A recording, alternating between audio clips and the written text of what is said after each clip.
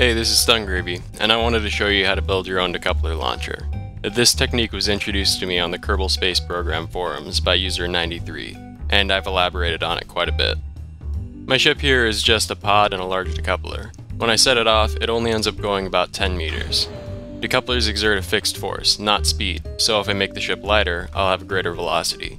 With a light probe, I end up going about 1,300 meters in the air before I start to fall.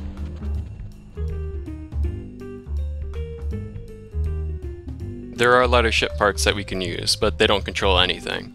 The trick here is to start my build with a small strut. I'll need to attach a probe core underneath so I can launch, but since it's below the decoupler, its mass is irrelevant. Since there's no control in the strut, we need to quickly switch our view in order to follow it after launch.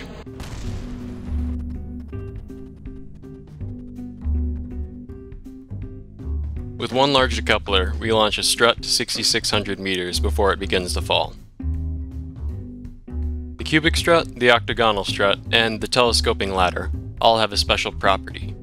Physics significance equals 1. This means they have the absolute minimum mass that Kerbal Space Program will allow. It doesn't matter how many we put together, as long as they're all attached, they will have the exact same sum mass. Now we want to go faster, so we add more decouplers. I put the smallest probe under the smallest decoupler, and then start expanding outwards. I usually build like this to keep construction straight, because stability is going to be very important as these things get bigger. You can go with 2, 4, or 8-way symmetry, it doesn't really matter. The decouplers have no problem clipping through each other, just make sure you keep it all on the ground.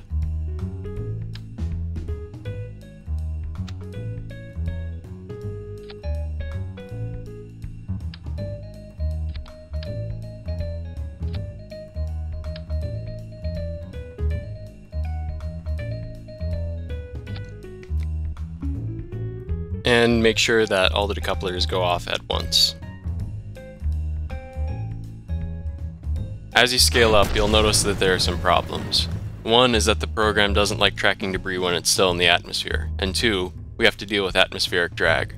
I don't know how the game calculates it, but not only will it slow you down, but at certain speeds you'll bounce off the atmosphere and come crashing down to the surface. I tried to get around this by putting these up in orbit before launching, but once you get 10 or 20 decouplers, it gets really unstable. Plus, I've found that by putting them directly on the ground, you actually gain more speed per decoupler. The way to get around drag is to simply go so fast that the game doesn't even calculate it. You're on the launch pad one frame and in space the next. I can do this around 50 decouplers, but it might vary based on your computer and settings. You'll probably notice when they get this big, your frames will drop and you have to wait really long loading times. Instead of just switching over to the debris, you'll probably have to go to the tracking station to take a look. When I tried to launch Kerbals, my initial thought was to attach command seats to these monsters and drive a Kerbal up to them and hop in. Usually this ended either in catastrophe, or the ship would just leave without him.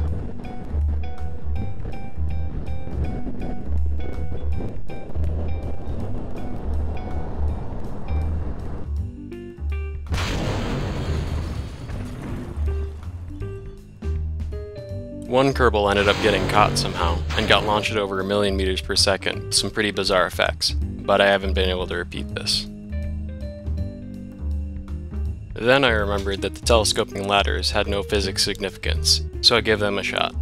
I found out if a Kerbal holds onto a ladder at launch, not only do they launch 2, but they end up going twice as fast as the structure. With 256 decouplers, I launched one Kerbal at over 6 million meters per second, which is about 2% the speed of light, by the way. Pointing it in any particular direction would be difficult, so I had to use the rotation of Kerbin itself to aim. And by angling the ladders, you can actually influence the direction just a little bit. First, I tried to go to Eve, and did Kerbal cluster launches to improve my odds of hitting the planet, but the orbital inclination was making it really hard to get close enough. Duna, however, has very little inclination relative to Kerbin, so I decided to go for that. I waited until the planets are closest in orbit for my launch. I targeted Duna, and through trial and error and a lot of quick loading, I figured out the launch window, which was only about a second long. The orbital aids don't work so well at these speeds, so I watched Jeb fly right over the North Pole and quick loaded back. With a bit of math, I figured out that I needed to burn 50% of my jetpack fuel straight down, and I would be right on target. Another half hour of flight time, and I was there. Briefly. It's what Jeb would have wanted. Since it was only a 35-minute trip, I did it again without using time warp.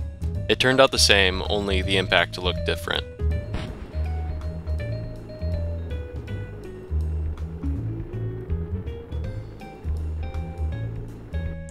I'm trying to think of other cool things to do with this decoupler technology, aside from sending Kerbals to their speedy doom.